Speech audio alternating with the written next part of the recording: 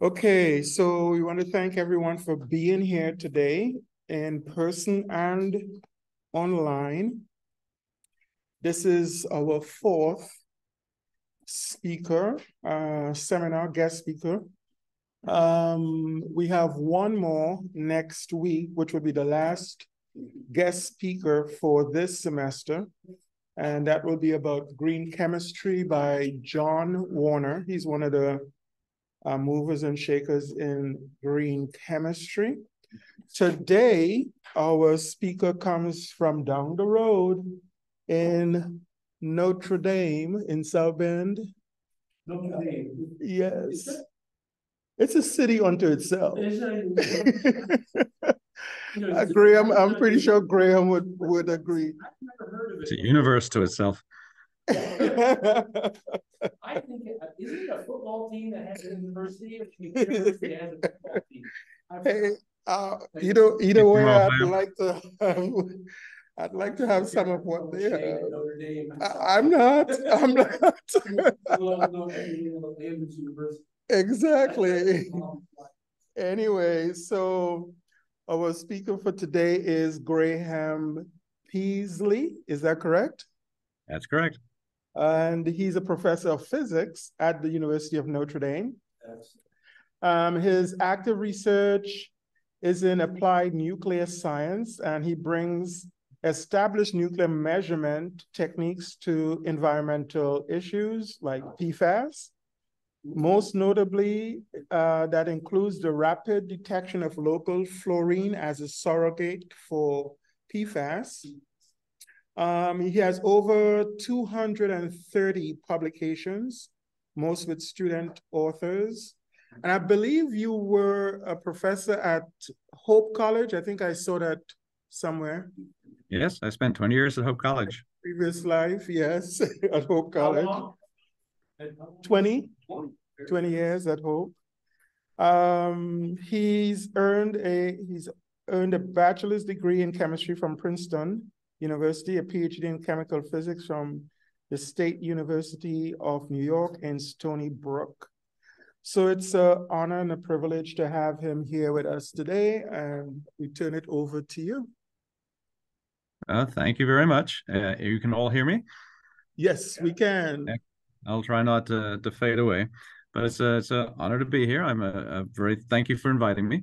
And my first role, I'll put up some outline of what I'm going to talk about. And the idea will be that I'll cover these topics over the next 40 minutes and have some time for questions, I hope, at the end. But first, I'll start with an introduction as to why I'm here and why chemists listening to a physics professor talk about environmental science. That seems a little convoluted. So we'll start there and we'll work upwards. I'm a nuclear chemist by training, which means I drive a particle accelerator for a living, and I have done that for a long time. And particle accelerators are typically in the domain of physics, and so I learn a lot of physics, but I also look at multi-body phenomena. We take the nuclear force and break it apart, and so that means lots of nucleons, and that's chemistry. And so there are a bunch of nuclear chemists that do this. And about 25 years of basic research under my belt there. And then I went and started moonlighting a little bit of on the side. I always had an interest in environmental science. So we started doing some of that. And it started with a polluted lake up in Michigan. And then it went from there. As you keep your eyes and ears open as sort of a liberally trained scientist, you begin learning other sciences, the skills and disciplines. There's enough geology to get in trouble, enough biology to get in trouble. And you take your chemistry and your physics wherever it'll go. And this is a sort of strange path that not everybody's going to follow. But I'd like to show how I did it and what results we're having right now, because it really opens a whole new world for a student trying to figure out where you go. So I'll do that. I'm going to do it through the vehicle of PFAS. We've done several different contaminants, but PFAS is by and large the largest one we've ever faced. And so I'm going to explain what they are and why you should care. And then how do we measure them? Because the world does it one way and our research group does it a different way. And so that's why it's different and makes a lot of news these days. So we're going to talk about that. And I'll give you some results on what we've done with consumer product testing as well as contaminated groundwater, both of which are huge avenues for future work. And I hope to leave you at the end of the time with some take-home messages and tell you what you can do with this. Oops, looks like I've frozen. You can still hear me? Yes, we are hearing you still. Excellent. The camera sometimes overheats on this thing. I'm gonna leave my face there. At least I don't have my mouth open. That's good. And I'm still here. And so I'm going to start with PFAS, and it is a acronym for poly or perfluorinated alkyl substances. And there's an example of one right there on the screen with a lot of green dots referring to fluorine, carbon backbone. So that's the alkyl chain. And then you have an N group in this case. It's a carboxylic acid, C double bond COOH. And they're all made around World War II. They're all man-made. Somebody discovered them by accident in World War II. And they have a array of names that we've called them over the years, like organofluorines or PFCs originally. But more correctly, they're called per- and polyfluorinated alkyl substances. And they've earned the moniker now, the forever chemicals. So if you haven't heard of these chemicals before, you may have seen in the newspaper reference to forever chemicals. They have absolutely amazing surfactant properties in the sense that one end of it is lipophilic and one of it is hydrophilic. And so it really loves the non-polar N group to stick in with fats and the polar N group to stick in with water. And so this could be air-water interfaces. This could be lipid bilayers in mammals. And we use them industrially in over 200 different processes or consumer use. And there's lots of them. There's over 12,000 of them, we'll find out. But they're used in carpets, textiles. Here's a few examples. Non-stick cookware as Teflon. That's a good PFAS. Carpets have Scotch Guard. You can pour things on carpets and it doesn't soak in. Paints, papers, cosmetics, coatings, lubricants, flame retardants. And some examples there are the firefighting foams and the carpets and the Gore-Tex jackets, but also microwave popcorn. Okay. How many people have had microwave popcorn? I suspect a good number. What's the first thing you see when you cook microwave popcorn and cut the top open? What comes out of it? Yellowish Steam. Excellent. So where did that steam come from? It's actually released from the kernels when you cook it with a microwave. The microwave heats the water molecules, becomes steam. That's why they pop. And as good chemists, would you put steam in a paper bag? No. So why doesn't it get soggy? That's the question. And so that is because we've now coated the inside of all microwave popcorn bags with no less than these wonderful lipophilic one-end lipophilic chemicals. And then we heat it to 200 degrees and we eat it. Is that a good place to put your man-made chemicals? Probably not. And so we'll talk about that a little bit more. What makes them so good? It's this wonderful surfactant nature of one end of it being really polar, one end of it being really non-polar, and the incredible strength of the single bond, the carbon-fluorine single bond. So that is the highest, if you go into your periodic table for the general chemistry textbook of all the bond strengths, that's got the highest single bond strength of any known bond. You can get a couple double, triple bonds more stronger, but this is a very strong bond. In fact, it's so strong that it doesn't come apart. And that's the problem. So these carbon-fluorine bonds are very hard to break for exactly the same reason, which means compounds made with them tend to last hundreds, if not thousands of years in the environment. There's no bug or microbe that's going to eat this thing. It's like when you eat celery, you use up more calories than you gain back. So there's no enthalpic reason to get a microbe to eat these things. And I had dinner last night with Peter Jaffe from Princeton, who was the only person who've gotten a bug to eat some of this stuff, and they only ate about 10%, and they were in very low pH. It's horribly hard to do, and so there's no hope that bugs are going to eat this stuff. And there's no, another way of saying that correctly is there's no biotic or abiotic degradation pathways. These things last forever. They got environmental persistence galore. And that's what makes them the problem. Because if they have environmental persistence, they pass right through our wastewater treatment systems. We can release them from firefighting foam. I think you can see my mouse up here. I'm not sure you can see that actually. Here you go. You can see that maybe. There's the firefighting foam that's directly released. You can see that? Yes. Yes. Oh, good. Okay. It's I can make it red, but I don't know how to remote that, do that. But it's also on food packaging that you might.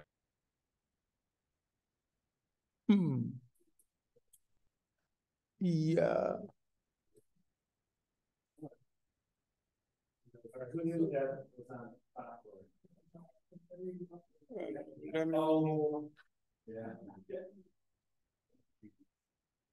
Yeah, let me see if I could call him. Yeah.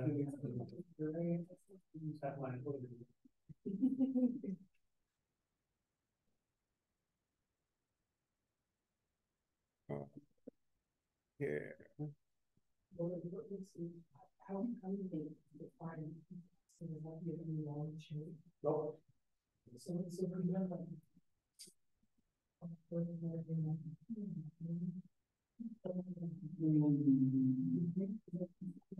Yeah, but I don't know if that's the one.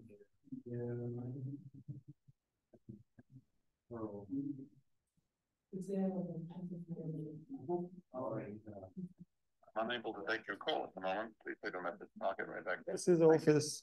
Record your message at the tone. When you are finished. He's in the office, but he might be trying to get back on.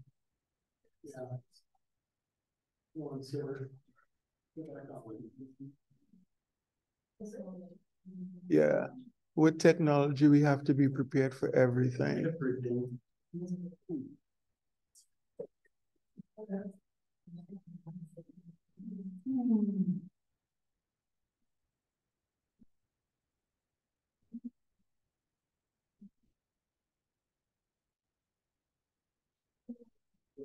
Start over.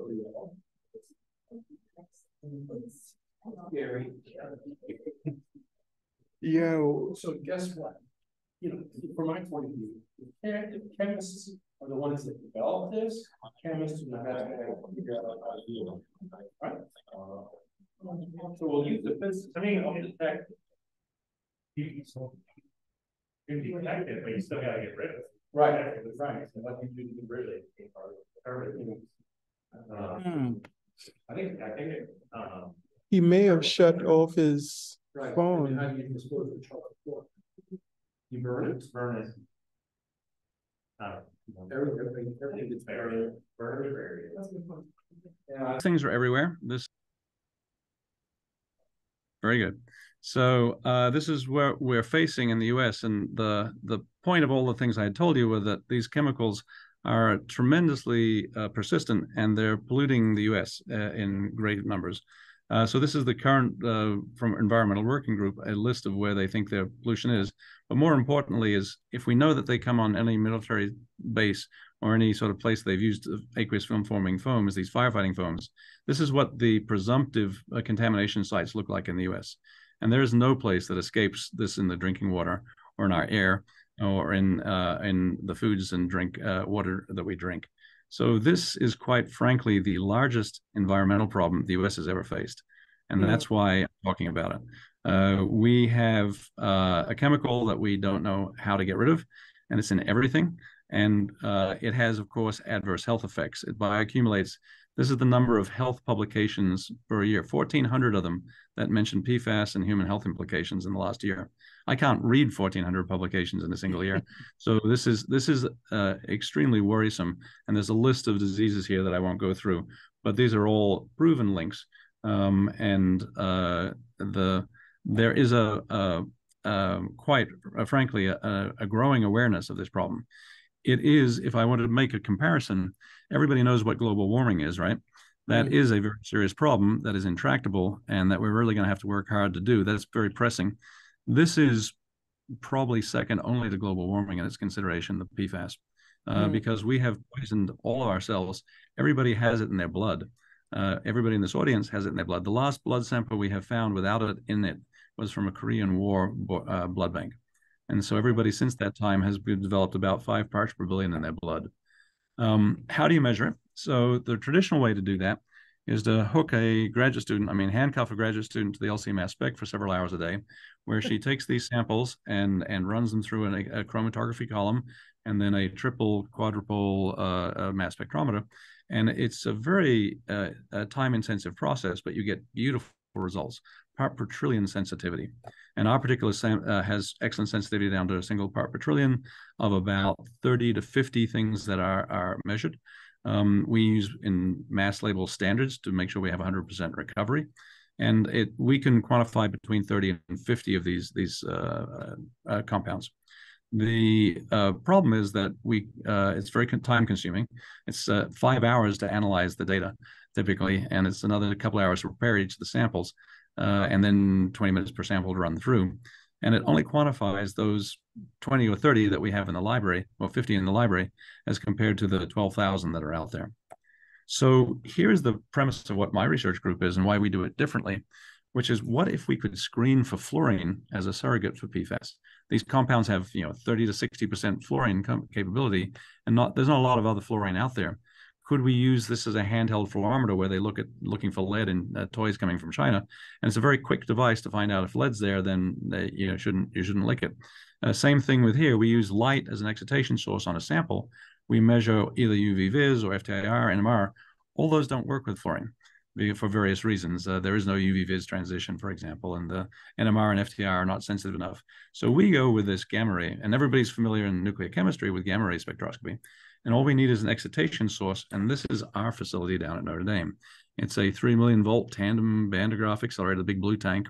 There's an ion source, put hydrogen into it, and helium and a few other things. But we can run through to our beam line, and at the other end, we bring out the thing we do differently is we bring the beam out into air, and we can put a wheel of targets, and we can rotate through them at 3 minutes apiece, and we can get these beautiful spectra where the proton excites the nucleus.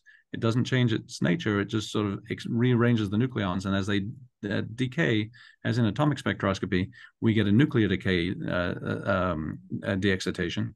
And that results in an emission of very characteristic gamma rays. And those gamma rays will identify fluorine very sensitively. And so and also with very few no interferences. I mean, these are 2 aluminum lines, and they're a mile apart from the 2 gamma rays. The outside 2 are the fluorine ones. So what can you do if you have this screening technique? And this is what we've done for the last, now 5 years. We've taken it to all sorts of consumer products, student-driven often. Students said, what's in my Jimmy John's wrapper? And we stuck it in the beam. And lo and behold, we went through and did 450 packages from around the country, fast food packaging. And we published an article saying about 1/3 of them had PFAS in them. And it's sort of like the microwave popcorn. Nobody knew it, though, before. And everybody was concerned about what they eat. Well, you don't eat the wrappers, but you do, if you don't eat them directly, you will throw the wrappers in the waste. And as you know, aerobic digestion of these papers will release 100% of the PFAS into the wastewater. So we're all drinking the wrappers. It's just it takes 60 days later. And we published this story, an interesting thing happened. We had a U.S. senator write letters to the 20 companies we surveyed. The president of McDonald's, Starbucks, Panera, all of them got this letter saying, we understand from the Washington Post that you use PFAS in your packaging. A, what's your company's policy for removing it? And B, how soon will you do it? Please respond, Senator Durbin. And so this was a very interesting phenomenon because within 18 months, all 20 of those companies had switched away from it. They all stopped using it. None of them admitted to using them except McDonald's, and they thought they had already removed it, but they forgot the French fry boxes. But everybody else got rid of it, and they changed in 18 months for fear of litigation. If somebody finds that you put a carcinogen in their packaging, and they sell tacos, they sell hamburgers, they sell pastries, they don't want to get in the business of what's in the wrapper. So they just switched to a cheaper and more readily available one, which is a plastic lined paper. That's what we're using nowadays. But this was my first foray into having a science publication actually drive policy. And it was amazing that that happened, and we sort of stumbled into it. But we continued, and we weren't, our next series of publications, this was again back a few years in 2021, we did a series of 3 publications on firefighter textiles. Firefighters are occupationally exposed to PFAS because of the firefighting foams, but they also are wearing gear that are coated and actually built from PFAS. And not just 1, but 2 layers of it. And so this was unknown to the firefighters, except for one spouse of a firefighter wrote to me and said, could my husband's cancer be related to this? And absolutely it could. We hope it isn't, but we did a study in these studies. And again, the International Association of Firefighters did a 180-degree about-face, and they've actually now forced all the manufacturers to not start offering PFAS-free turnout gear. And that's a huge change in a very small, it's a small industry. It's only 1.2 million firefighters in this country, but they're all going to get safer gear as a result of this.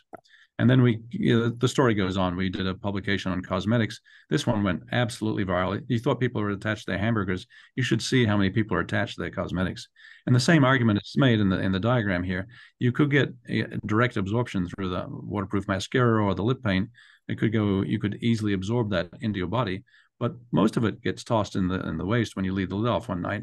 And that waste will actually wash it all through, and it doesn't keep in the landfill. It comes back in to be ingestion. So we're all drinking everybody's cosmetics from the other year. And the question is, how many of them have PFAS? And it was almost 50% in this case of certain types, the long-lasting and the waterproof mascaras, things like that. And so this had a huge industry response. Both Revlon and L'Oreal announced last year in Paris that they are going to remove PFAS intentionally used in 80,000 of their products, which is not bad for single paper, but they're not doing it because of the paper. They're doing it because they didn't know they were using it and they don't want to get sued, which is a very reasonable approach. And there are regulations now on the food packaging. There's 4 states that have regulations, and California is adding one next year. So 5 states will have regulations forbidding PFAS in food packaging. But most of the states, for example, Michigan and Indiana, haven't gotten there yet. Those states aren't going to regulate. They're going to just, the lawyers will have a field day with the states that do. And that drives the companies away from it. And we've published on, of course, they're in textiles, they're in school uniforms. We did this really neat science one where we did the first observed offloading of PFAS into the fish egg. Don't eat caviar. But more importantly, we saw maternal offloading, which means that the PFAS was eliminated from the female, but the males remained with high PFAS counts. And we're doing a whole study of over 800 fish from the Great Lakes. And deciding, whether we should use European standards or American standards to eat them gives you a different answer on about 96% of the fish, which is interesting. So I use those as examples of what you can do when you develop a screening test that nobody else has. And there's a good role for it. It's sensitive. We measured on solid surfaces in air. We're rapid. We ran 5,000 samples last year, and all in less than 3 minutes. And there's no spectroscopic interferences. It's an ideal spectroscopy for this. Does have a couple drawbacks. All techniques do. Ours is that it requires a big blue accelerator and an operator. And there's Yukon, who's one of my graduate students who operates it. And you have to be able to quantify total fluorine. And that means that you have inorganic fluoride that could sneak in there. If you put fluoride in drinking water, how do you distinguish it from organofluorine, which is the organofluorine is the PFAS, which we're concerned with. So we tried to address both those things. And I'm going to give you, we've lost a slide here, but one of the things we've done is we've just gotten contracted to do a portable Piggy. We're going to put Piggy in the back of a truck, and it's not a big accelerator like this, but a bench top, and it's going to be run without a PhD scientist. It's going to be a turnkey system, so it's an instrument you turn on and off. It's expensive. It's going to cost $1 million a pop. But we think that those new ones, which we're building the first prototype in the next 14 months, is going to run about 100,000 samples a year without anybody but a BS technician running it, which is going to have a real game-changing effect on how you survey and look for PFAS. To go with that, we've come up with this solid phase extraction technique, which involved at first 2-liter pop bottles and this remarkable chemical here, GAC felt. This is a graphitized activated carbon felt, which you pour water through, and if you drained enough water through it, you'd catch enough fluorine on it that you could measure it right from the surface with our technique. And we started getting detection limits around 20 nanograms per liter or 20 parts per trillion for all organofluorine, not just the ones that LC mass spec looks for a 1 gallon sample. And it's linear, it's published already, the technique is published. And we spun off a company this year to actually do this commercially, to try and take a whole bunch of samples. The idea being that there's only a few contaminated sites in the country, even though there were lots of them on the map. There's a lot of drinking water that isn't contaminated, and you don't want to waste time on the LC mass spec looking for zero. If there's no fluorine, don't bother pursuing further analysis. And the ones that have got a signal, those are the ones that need to be sent off to LC mass spec land. Well, how do you distinguish between organic and inorganic fluorine? And we figured out a way, our graduate students figured out a way to do that too. You can separate inorganic from organic with methanol. Inorganic is insoluble in methanol, but the PFAS will actually be rinsed from this. It's a non-destructive technique, so these PFAS are removed. We can actually analyze them subsequently. You see beautiful plots of this is the PFAS before, all got washed off, whereas the sodium fluoride doesn't. And so you can make mixtures, and sure enough, just the sodium fluoride remains. But if I go over here, this is the idea we're now proceeding to use our accelerator. We measure them. We do a methanol wash, and we send some directly to the LC mass spec. But we measure them twice. We measure them once as it comes in, and measure them a second time, since it's a non-destructive technique. The difference between the two is what the inorganic PFAS is that's there versus the total fluorine, which is going to be all the fluorine minus the inorganic will give you the organofluorine, the PFAS. It's complicated, but it's doable, and it's quick. We have to do 2 3-minute runs instead of 1, but it still beats the LC mass spec by about 5 hours. And so this is where we think there's a competitive advantage. But we did some early testing, and the first thing we noticed, and this is where science comes in again, it's accelerated science or environmental science or physics, I don't know what it is, but we started doing these tests from around the country, and the EPA test, the LC mass spec test, observed low numbers, and we observed things that are really radically higher. We didn't run that one in Oscoda for some reason, but most of them were higher, except for this one site in Alaska, which was very high to begin with. These are in parts per trillion. The drinking water limit's now set to 4 next year. So this is, a long 30 times higher than the limit you should be drinking. And that one we're very close to the same value. Whereas all of these were 10, 20, 40 times, even 50 times higher than what was supposed to be there. I've noticed I've frozen again. But this reminds us of a paper we published many years ago, that there's really a lot of fluorine that isn't measured by the 1% that's identified by LC mass spec. And it took us several years to understand what it was. We thought there was maybe some industrial precursors that we don't know what they are, so we don't look for them, and we're missing them. But it's still annoying that there's like so much of it missing. And then last year, I wish I'd published this, but this was the set of Germans that found out that in a drinking German water supply, this is a seminal paper. They did a very clever technique of looking at the drinking water, and they found that 98% of the fluorine is in PFAS that we don't measure. They're in this ultra short chain, weird looking PFAS that we don't have in the library, and nobody's been looking for them. So imagine trying to regulate on less than 1% of the total PFAS that's out there. And some of them, for example, this ion right here, it's a very weird one. I can't even pronounce the name of it. It's got a CF3 group attached to a sulfonate attached to an amide. And that happens to be the counter ion in every lithium ion battery. You have lithium and you need a counter negative ion. It's these ions that are in there. And of course, when these cell phones hit the landfill, they're releasing this into the environment. And so all of these are not measured by LC mass spec, but guess what? Our little bags are able to measure enough of them. They don't stick to our felt very well either. They're only 10 to 20% efficient, but they're so in such abundance, 100 times higher than anything else, that we see them. And that's why our samples are 30 to 40 times higher. 40 times higher is we see 96% of the fluorine being this. And we've observed that in northern Indiana and now in California. And so we're pretty convinced our water looks like the water around the rest of the world. And we have, for the last 20 years, missed it. We didn't realize these things were there. And the conference I was at yesterday was quite literally a whole bunch of people playing catch up with, oh my gosh, what does this mean? They're completely unregulated and nobody's done any toxicity testing on it. But it's not going to be non-toxic either. This is scary. And this is an example of what we're doing. We're taking sending out a $1 bag and a felt that fits in a cap. And we have residents do their own water. Here's my graduate student in a hotel room draining it all they drain it through the filter and into the tub, and then you get it back to where you need to be. And we've actually gotten a little more clever. We can remove the C2s and C3s by going the other way. Instead of using methanol, we wash the ionic parts off, and the sodium fluoride's totally ionic, but the ultra short chains with only C1, 2, or 3 fluorines are very ionic in nature too. So with a little bit of nitric acid, we can wash those off selectively. Almost all of them come off with a simple 5 milliliter wash after we've collected it.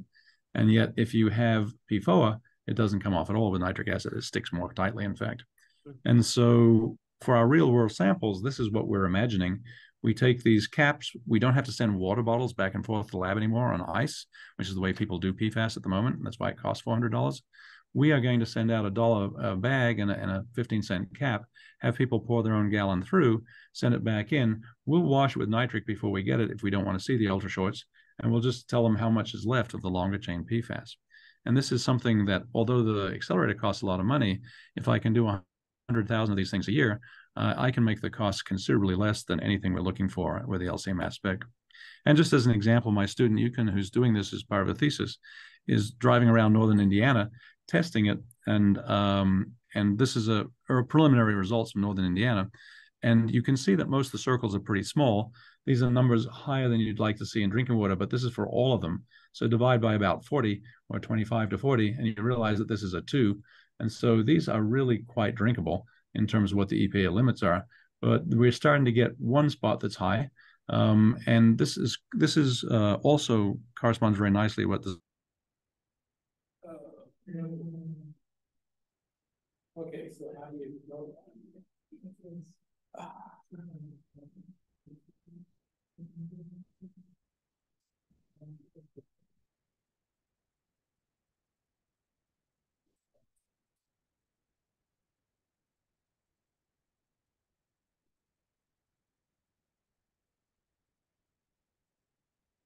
Hello.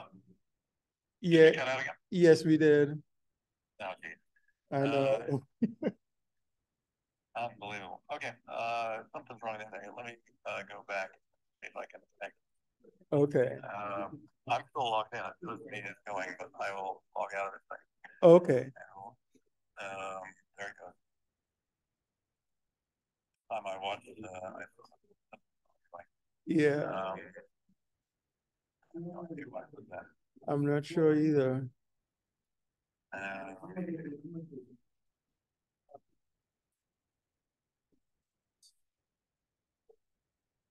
Where did we leave off? So where did we leave off? We were at, what was the last slide we were on again? the little circles that had the concentration of Yeah, what your graduate student work? Student in northern Indiana. Indiana. Yeah, no, so we caught it pretty quick this time.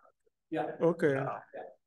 I will do that. I'm on my conclusion, so I'll be able to get there quickly. Hold on a second. Okay. Thank you so much. You need to come over here to improve there. I'm not gonna tell them. Have them send over a few golden helmets. Yeah. Yeah. That could build us a new science building. Yeah. Some of those golden helmets. You know, to be perfectly frank, this is a great science building. I mean, in terms of durability. I add on to what we need is a new girl's dorm. Oh yeah, addition. How about a new girl's dorm? Why you're tuning in for a new girl's dorm? All right, it's taken a while for him to get back on. I don't know if he knows he's not back on. I heard there, you know, we have. I'm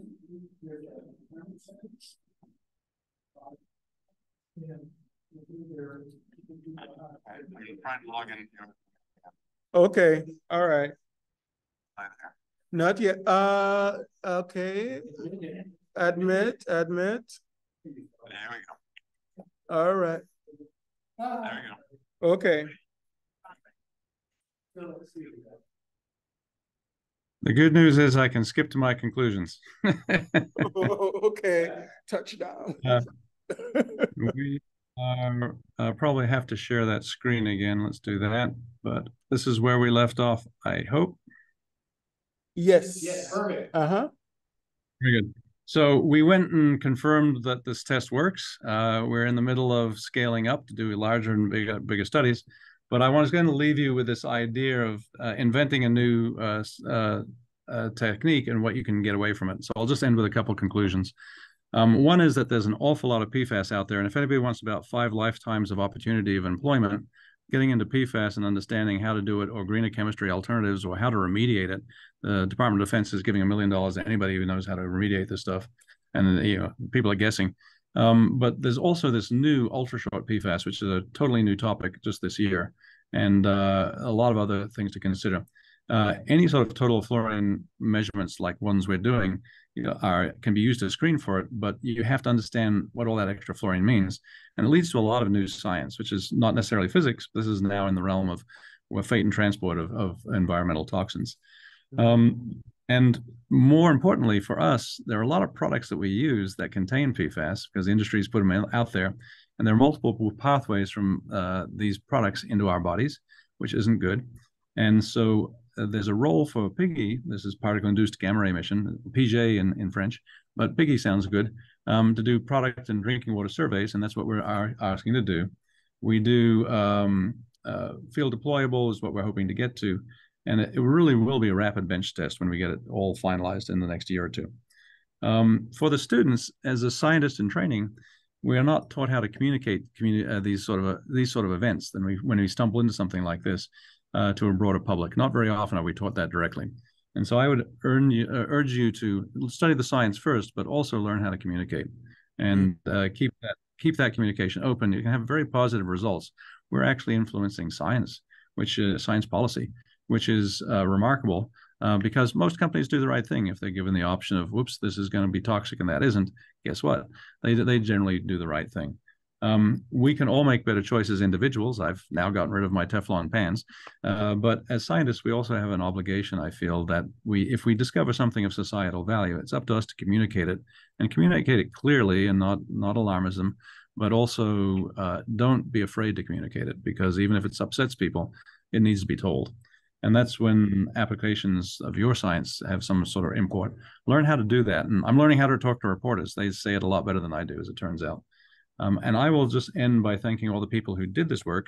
Those are my graduate students hold there. Recently graduated Heather, and she's now at the EPA. And Tony and Alyssa and Yukon and Gunnar are the ones, and many undergraduates I didn't list, that contributed in the funding agencies that got us there.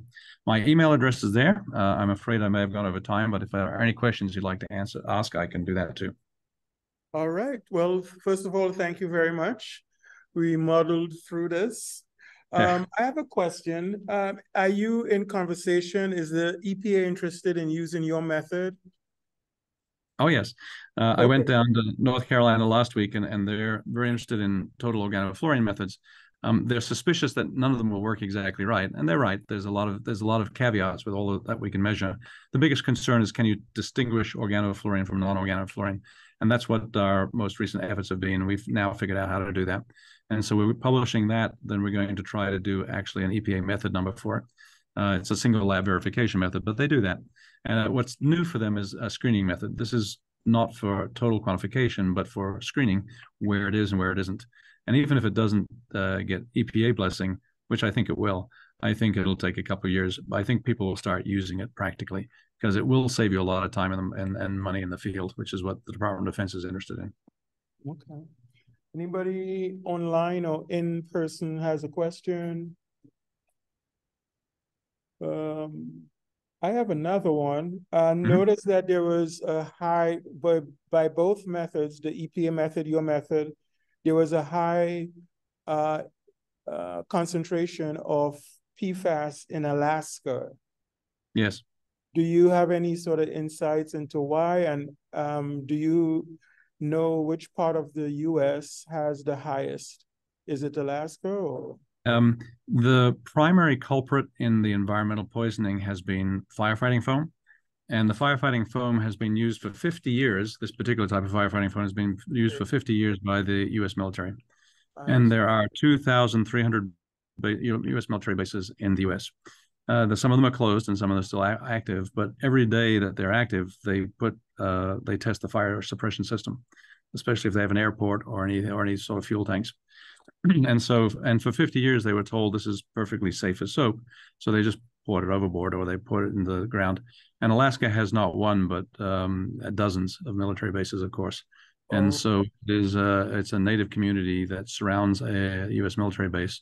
And it's been pouring off the runways for decades, and it's gotten into the drinking water. So that's the issue for most of the sites. The other ones that are big are industrial. If you have a 3M plant or a DuPont plant nearby, like Wilmington, Delaware, it's downstream, Wilmington, North Carolina, downstream from the Cape Fear watershed. What a great name for a chemical spill. Cape Fear watershed in North Carolina. There's over 1 million people that have drunk the Gen X chemicals that DuPont put in that water. And that's a huge catastrophe because they've been drinking it for 18 years and we don't know what the health effects are, but we know that there are some. So I think that this is just there's a lot of these stories in the news now, and people will start seeing the forever chemicals being mentioned, but we don't really know how to sequester them or destroy them. Incineration will work, but we've put a halt to that till we know what temperature incineration we need, because you don't want to release more out. You want it completely mineralized. Okay. I have one last question. I know people are ready to leave, but I'm interested in this question. Sure. So you started with a huge room size instrument. Now it's a benchtop instrument. does the technique, the use of these, is it gamma rays, allow you to maybe go even smaller? Well, the trouble is that we are using a proton beam to generate the gamma rays. And you need something with a few MeV. We operate at about 4 million electron volts, 4 MeV of energy. And that will get you enough gamma rays to measure very easily. The trouble with going smaller is you can't get much smaller than the little RFQ we have on a benchtop scale. That's about the smallest accelerator that'll give us that much energy with a flux of beam that we can measure. And so that's, I think, that for the foreseeable future, that's the size. And that's we found a company that was already making them for another purpose, and we asked them to repurpose for this environmental one, and they are eagerly doing so, but we needed some money to do it. And of course, because the Department of Defense is the one funding most of this research because of their environmental concerns, they're also afraid of the communities litigating with them. Then they are funding us to try and get this speed up technology on the ground. Okay, all right, very good. Thank you very much. You're still welcome to come to Andrews anytime. Very good. Thank you. Well, once we figure out what the internet connection is. I didn't hear you. Once we fix our internet connection, it shouldn't have the same issue, but I don't know what it was. Yes. So tell Anthony hi for us. Yes. I will do so. Okay. All right. Thank you very much. Very nice. Thank you, guys. Right. My email's there if anybody wants to send me questions. I'm happy to answer them too. Okay. Thank you. Thank you. All right. Bye-bye.